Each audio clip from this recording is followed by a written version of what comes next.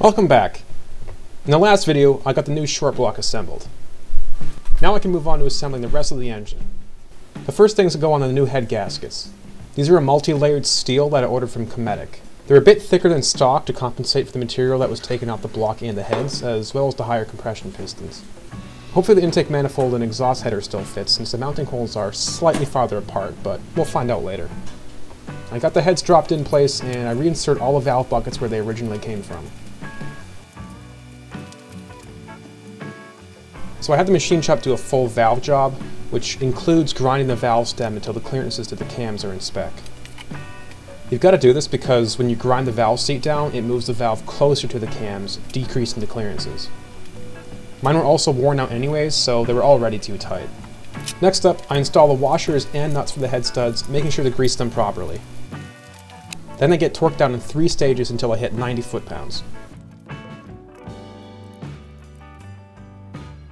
I'll go back and re-lubricate the buckets with assembly lube just to be safe.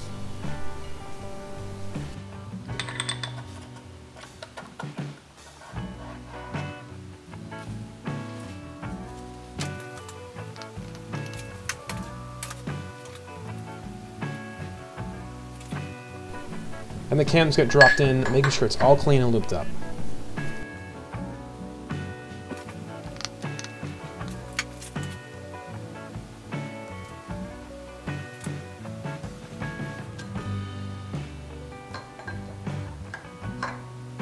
Then I decide to double check the valve clearances, and that's where I find some trouble.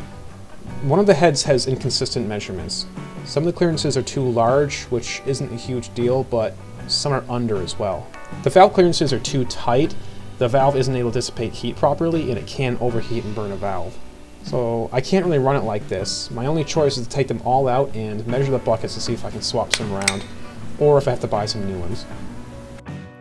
Unfortunately, due to the way these heads are designed, you have to swap a whole new lifter bucket in place to change the clearances.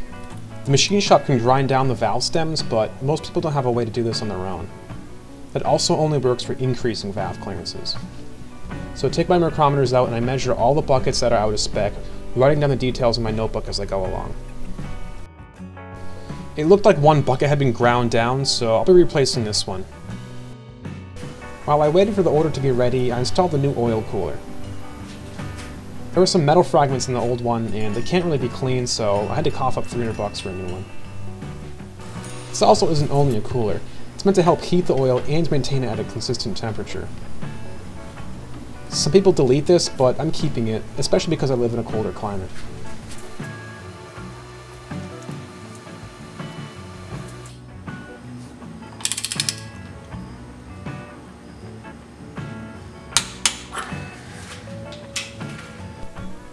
Then I install the old baffle that's been cleaned up, followed by an upgraded oil pickup that's much stronger.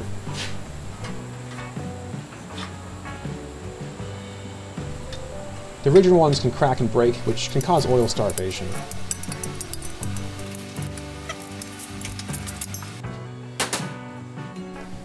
I messed up my old oil pan by using brake cleaner on it, but it was all rusty anyway, so I'm waiting for a new one to arrive.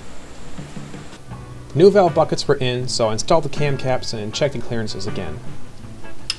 I got new buckets for some of these, and after a while of swapping around some of the old ones, putting new ones in, the clearances are like okay. Some of the exhausts are kind of tight on a 13 thou feeler gauge, and that's about as low as you're supposed to be, but you know what, I think that's fine. It's in spec.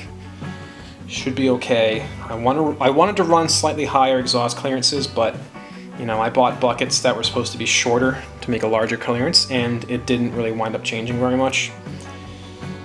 Even though I, shot to be right in the middle of like the 14.5, 15 thou range, I was still at like 13 for the exhaust. So who knows? Maybe they'll wear in just a little bit, and settle in a little bit better, so they can increase those clearances a little bit. When I was reassembling the other heads, I noticed some grit in the oil passages. Upon closer inspection, I found out that this was actually sandblasting grit. The machine shop had blasted my heads, which was great, but they didn't clean them properly. So apart came all the heads, and while I was at it, I noticed I had a sticking valve too. Brought them back to the machine shop, making sure to remind them of their mistakes.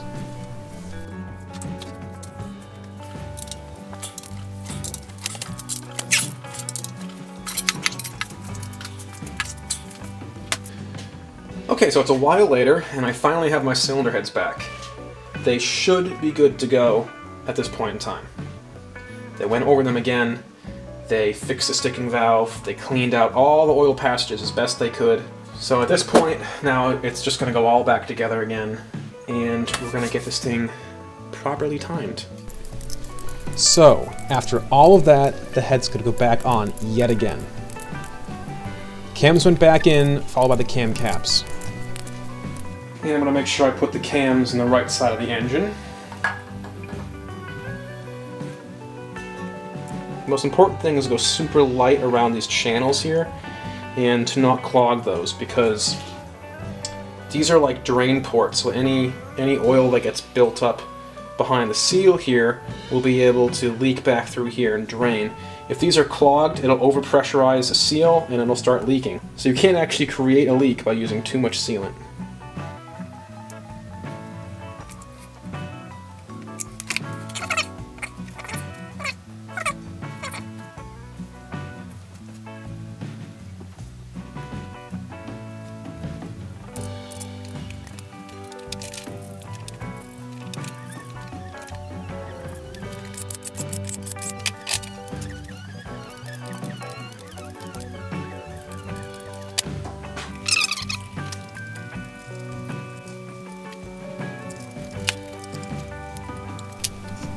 The heads are now on for good, I hope, and now it's time for all the stuff on top of the engine. First, the TGVs. These create turbulence to help cold starts. I thought about removing the flaps to gain some power, but decided not to.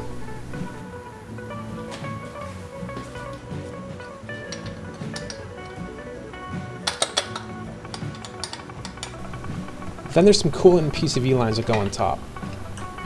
This first one is for the water pump.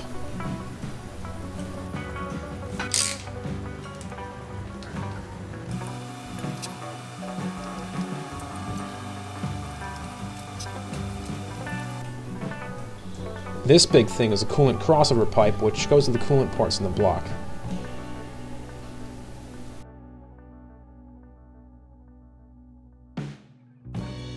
Then there's another pipe, which is partially for the PCV system. It's tucked in among the EGR junk, some of which has to be installed first.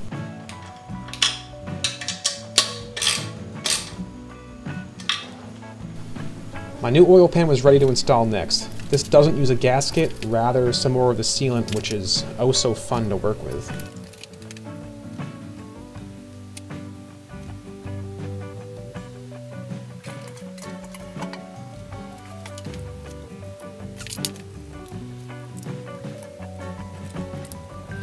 I moved back to the cams and hammered in the seals. Then the sprockets went back on as well.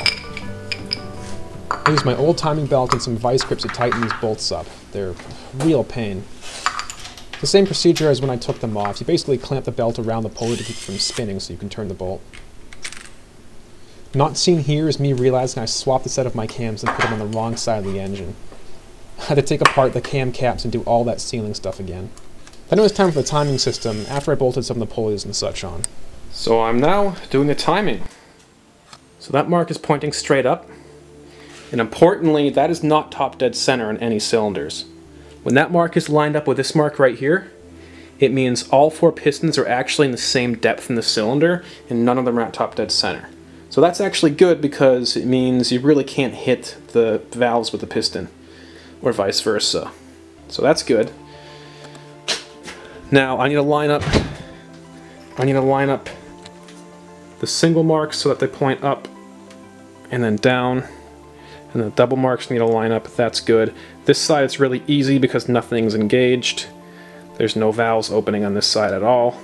This side is more problematic because the valves are partially engaged on this one and on this one. I simply left the valve cover off so I can see to verify and make sure I'm not going to collide any valves together. You can see this one's engaging a little bit and that one's engaging a little bit. They're not engaging both the same cylinder at the same time. And you have to be careful, because when you need to rotate these cams around, obviously to get them in the right position, but you don't want to rotate them in the wrong direction to reach that position. So for example, if you turn this one left and you start engaging this one while this one's already engaged, to reach the position, that's not good. You have to turn it to the right to make sure you don't cross paths at all on your way to get to the right configuration. Now I think I'm good. I've got single mark up, single mark to the right on this one that's lined up there, and the double marks are both lined up with each other on this side. I'm going to put on my special fancy locking tool to make sure these don't snap and spin, and try and get the new belt on.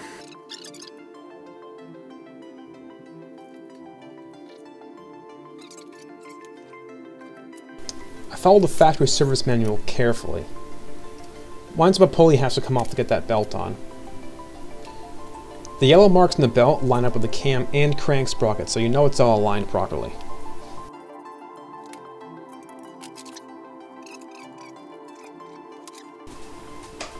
Once it goes back on, I can pull the pin out with the tensioner, which tightens up the belt. And with that, the timing is done, and I can move on to the intake manifold. Okay, I'm cleaning up my injectors, and I got my power supply here set to 12 volts. And it's pretty simple. All I'm going to do is use my alligator clips to plug them in. Polarity does not matter. Turn it on, opens the injector up. Spraying some carb cleaner in here, and then blast it out. Nice healthy spray coming out of there, and that should make sure they're pretty clean on the inside.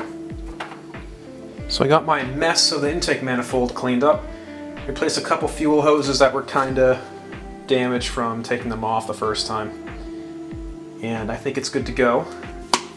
Got my intake manifold gaskets in, they're kind of tight. They look taller than the old ones, but hey, it's a good seal. So I'm going to drop it on the engine now.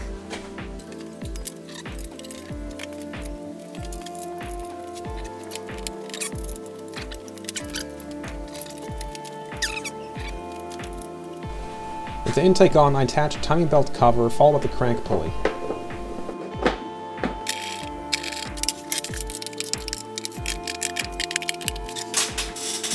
Manual calls out a torque angle for the crank pulley bolt, which I was able to achieve with my pneumatic impact.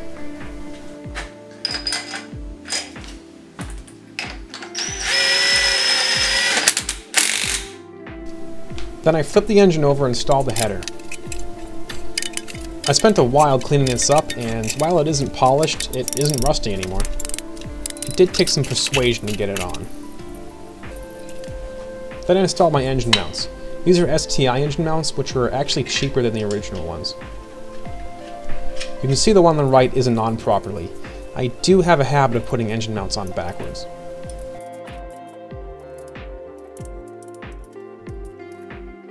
Then I rewrapped my exhaust. This is for sure a tedious process, and I took my time to try and get it as tight as possible. Even then, there were still some loose spots when I was done. And those dang clamps, even with the right tool, they don't work half the time. Now, the only thing left is a clutch, so it should be smooth sailing from here.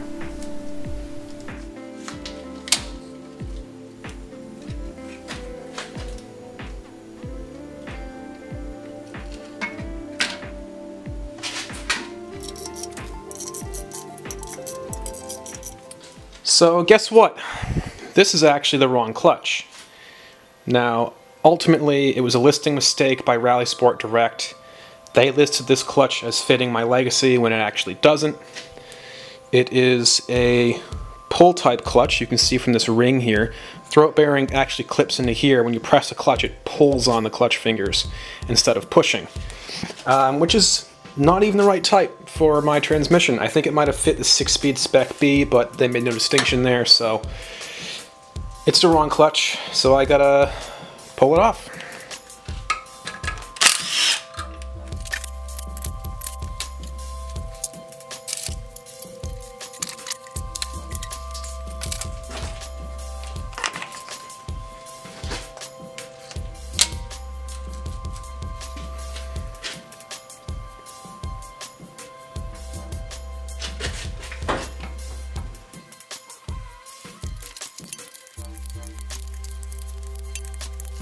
Alright, so notice how this one doesn't have any groove inside here because it's a push type clutch and the throat bearing simply pushes on the fingers when it's meant to disengage the clutch.